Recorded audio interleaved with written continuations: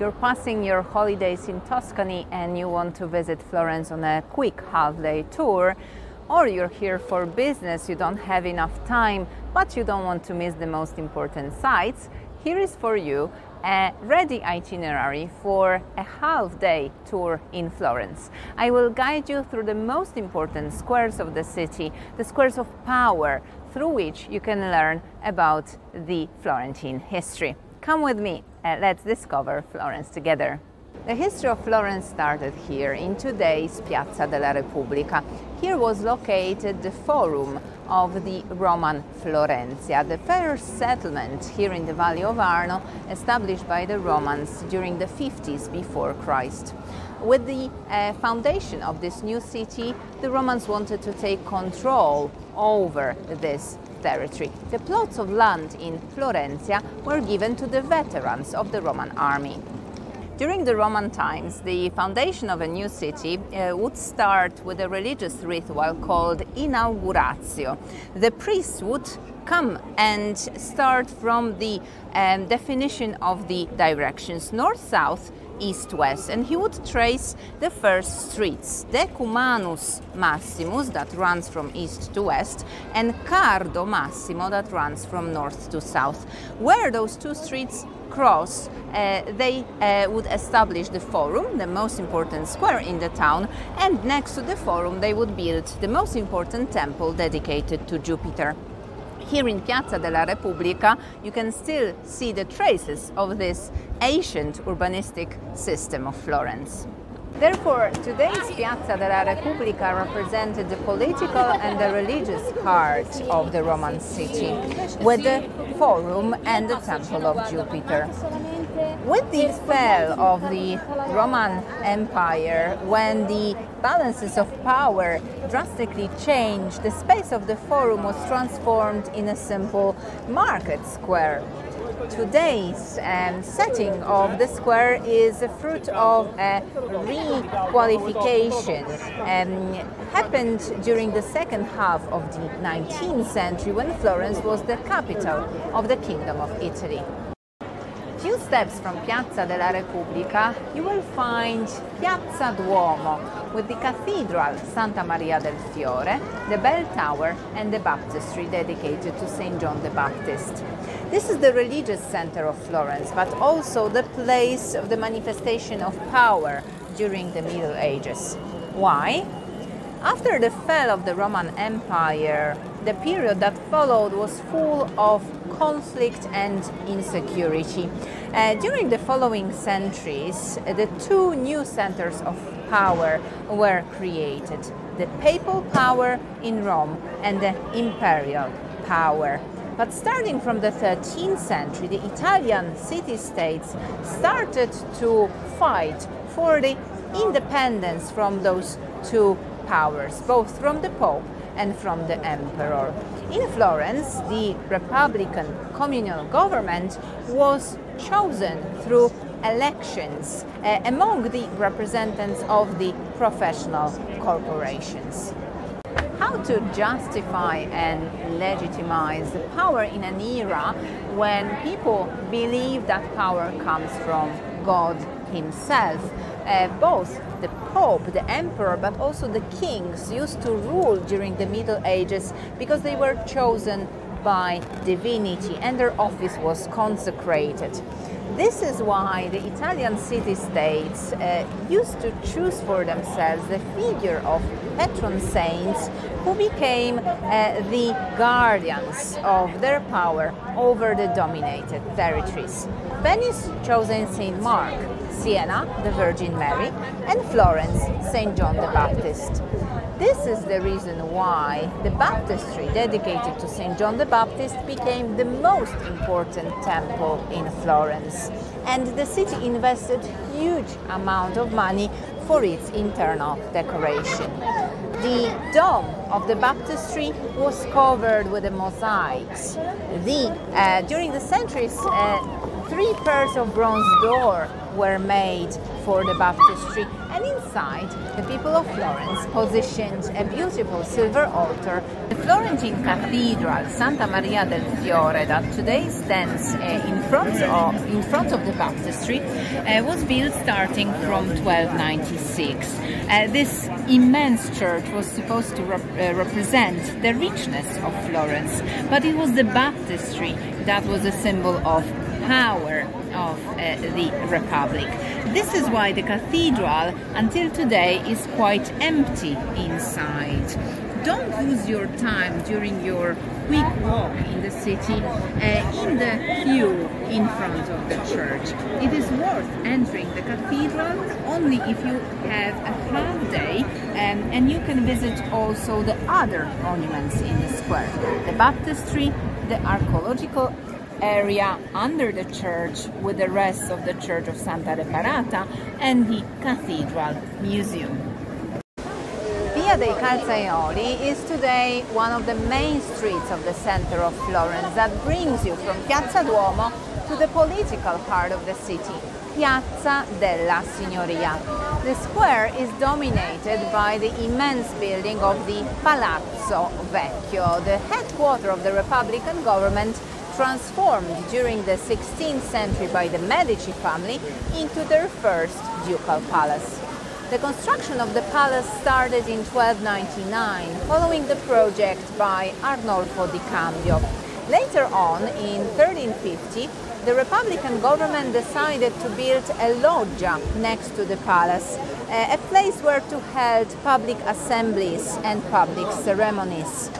The Loggia dei Signori, later called Loggia dei Lanzi, was built between 1378 and 1382, and the square opened between the two buildings became the heart of the political center of the city. Here, every day, a political battle was fought between the sustainers of the Republican government and those who favored the Medici family. The family who from the 15th century wanted to take over the power in the state. Starting from the 15th century, the works of art displayed here in the square started to participate in this harsh competition. The first protector of the Republican freedoms placed in front of Palazzo dei Signori was Donatello's Judith. The Medici family commissioned the sculpture in the 1450s. Initially, the work was placed in the garden of their private palace, Palazzo Medici, and served as a fountain.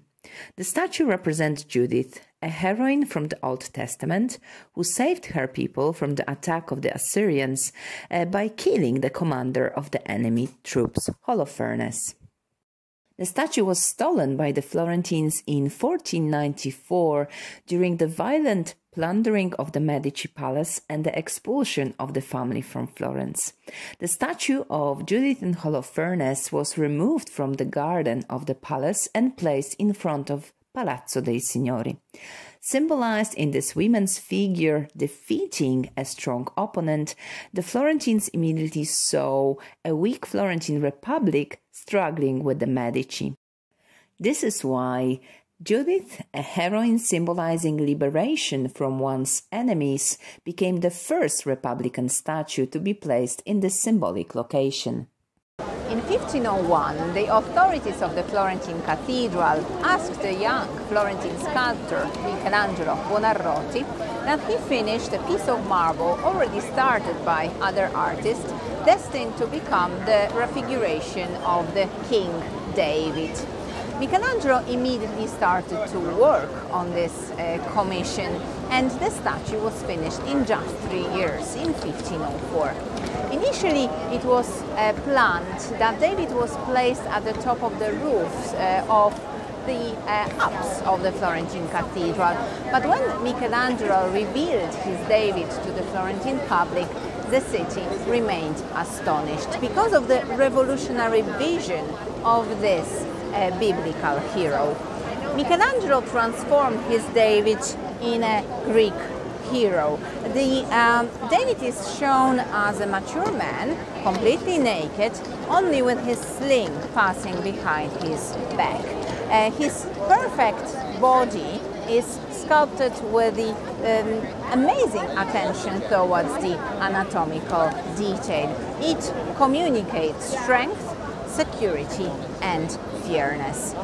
Very quickly the Florentine people attributed to David, just as they did with Judith, the new meaning. The statue became the symbol of the Florentine Republic, the incarnation of the virtue, strength and furor that were guarding the Republican freedom. The nudity of David was the symbol of the moral perfection, and the beauty of David's body was underlining the humanistic value of the dignity of man.